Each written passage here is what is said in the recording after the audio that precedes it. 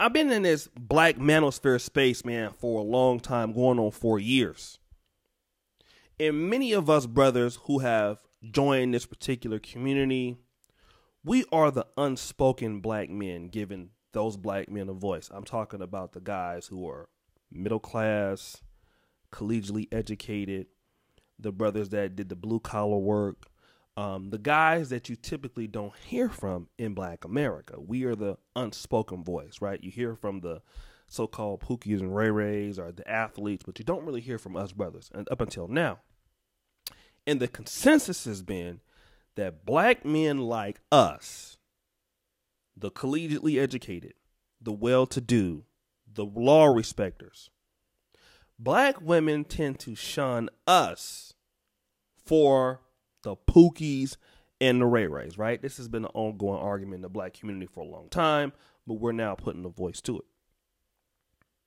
And I had a chance to ask somebody who's not in the community and a guy who has a lot of experience on the topic.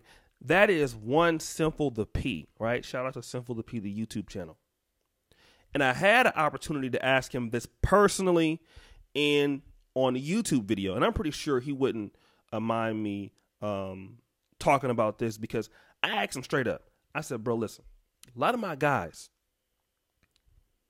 believe that guys who are pimps or guys who are drug dealers or guys who are thugs, black women like them because these guys live risky lives. These guys live life on the edge. All right. How does this happen, bro? Is there some truth to that? Because, you know, you are experienced in, you know, in the game and the life. You have been, at least. Can you talk to me about that? He said, Shay, because he don't call me Oshay, call me Shay. Hey, Shay, let me tell you something. He said, man, women will do anything for a man if she likes him. He said, if I'm a pimp or if I'm a pastor or if I'm a lawyer, that doesn't make, that's not important what I do. If she likes me, she gonna be okay with whatever I do. But the problem is, if she likes me, if the lady likes me, she has an attraction for me, what I do is secondary. It doesn't matter. What I do is not what turns her on. What is most important is that she's turned on by me. What I gotta say, how I present myself, the game, the mouthpiece. If she likes me, all things are secondary. Now, that's interesting, right? Because I had another show with my brother Super Sly 75 last night, and we were talking about brothers who have to go overseas, or who do go overseas to get women, and why they can't get women in America, or not the ones that they want. Sly, who is a different lifestyle, different, just whole thing different than Simple to P, says the same thing. He's short, 5'5". He says, look, man, either women like you or they don't. The women like you or they don't. We can get into all the complexities, educated lames and Pookies and Ray Rays. Does she like you? Now, Sly took it even to another, I wouldn't say another level, but he brought in something else that I could tie back into what Simple the P was talking about. He calls it, as we all know, the it factor. The it factor, okay? We know what the it factor is. Some things you can't explain, but some guys got it, right? I'm going to talk to you about sports. In the NBA, you typically need to be tall, typically need to be athletic, typically need to be superb at these things, usually, right? This is typically what scouts want. But then you get a guy like Paul Pierce. Then you get a guy like Magic Johnson. Then you get a guy like Steve Nash, right? Then you get a guy like John Stockton or Jeff Hornacek or Karl Malone. You know, guys that you would not consider to be great athletic specimens. Don't believe me? We can change sports. Joe Montana. We could talk about Tom Brady. I can give you a really good running back, Emmitt Smith, a guy who was not a fast runner, not a breakaway speed runner. But the guy has it. He can play. He's not the prototypical tailback, right? But you put him out there, he can play. There's a YouTuber out there right now that's in Black YouTube. You know him. Dynasty Amir. Search for Uhuru. Search for Uhuru ran the 40-yard dash in less than 10.5 seconds in high school. Emmitt Smith could never do that a day in his life. But Emmitt Smith leads the NFL in rushing all time. Then I have to look at this and ask another question when it comes to women. Do you have the it factor? And it can't be explained, right? There are some guys who look like me. Receding hairline, lips a little ashy. But when it comes to women, women like them. I'm a nigga, I can tell you that right now. The top 2 or 3 ugliest dudes of all time, me, Craig Mack, and somebody else. I never really had those problems. Some niggas just have it. Women like them. Like if you even look at some of the pimps, man, you'd be like, man, how the hell does this pimp, Bishop Don Magic Wine, he got these women doing these things? Man, this is a guy, I heard guys say, man, I can't believe, man, look at the guy. But how does he have all of these women? A lot of them women beautiful. Man, one woman got shot.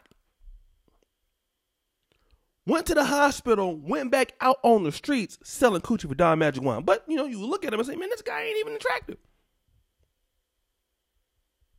Some guys just have it. Allen Iverson, he's a guy that's short. But he can play. Tim Hardaway, a guy that's short. Although Allen Iverson is much more athletic than him, but he can play. The question is, does she like you? Do women like you? Look, and I think a lot of times in the manosphere, we take it too far. And and that means like, not that you're trying to get somebody to like you, because that usually the turnoff, right? And I'm not saying you should try to get people to like you. But does a woman just, when she's around you, is there something about you and your charisma and your personality that make the woman like you? Because a lot of times, I'm going to tell you what, man, a lot of brothers feel like if I go to medical school, I go to law school, I become a real estate agent, I start having money, I start having fame, I start having wealth. This is what's going to make women like me, and that's going to make me be the guy that I want to be. And it's simply just not true. We know that all the time, because how many guys have money and you end up finding out that, the girl is end up dealing with somebody that don't have nothing. We see it in the black community all the time, man. It's because the guy that she's dealing with, she likes that guy.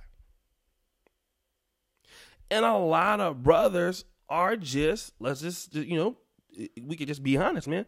To some people, they're just unlikable. To some women, they're just unlikable. It could be a personality problem. It could be a social issue. And it could be a confidence issue. Because looks, come on, man. Like, we know that black community really care about looks, but those things. And I think that that's something that brothers really don't look at. It's a lot of women, man, that if you think about any women, right? Black women in general. Black women who are attractive,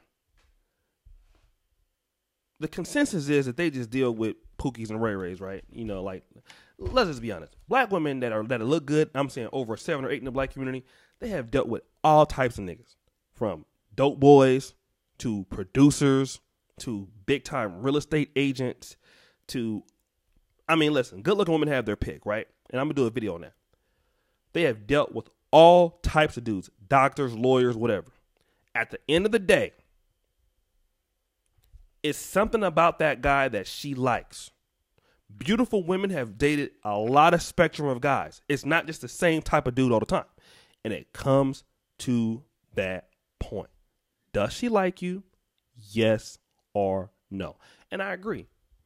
I agree with that sentiment. I think there's a lot of truth to that. But anyways, brothers, thank you so much, man, for supporting your boy Oshay Duke Jackson. Man, I'm just glad to be up in the building, man. I got my sound set back up. I'm glad to be back here in Poland. Do me a favor, brothers. Go ahead and subscribe, right? Hit the bell. Get turned on by these notifications, man. You know how we moving over here, bro. We just doing it big. And if you want to support Black Male Media, patreon.com/Negro Manosphere in the first comment at the top. Support Black Male Media, right? I'm trying to get this thing back on and popping with making content for the brothers. I really enjoy what I do. It's fun. I haven't been making as much content because of my schedule, so I'm really only making content right now during the nighttime and not so much during the day. But as you know, the buffoonery remains the all-time high. Peace out. I'm out.